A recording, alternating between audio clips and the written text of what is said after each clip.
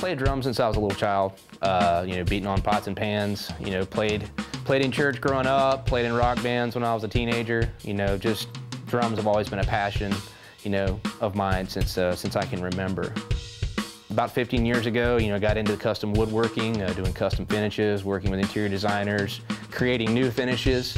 And, you know, about 2 years ago, you know, we had the idea, hey, you know, I've never seen some of these finishes on instruments or on drums the way that I can do them. Let's kind of start experimenting with that. And, you know, we ended up with MBW drums. You know, the tone and the sound of what we do comes from a couple of different things, you know. We've been working with Keller maple shells.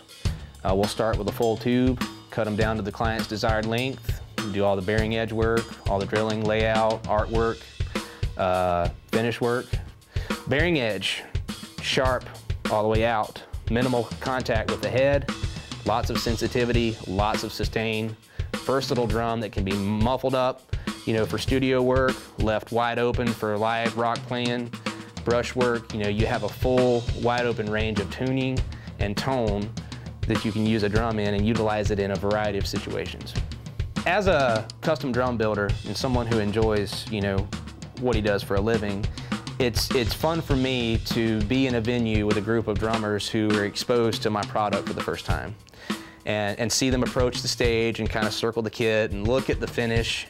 You know, you can tell they've seen something they haven't seen before.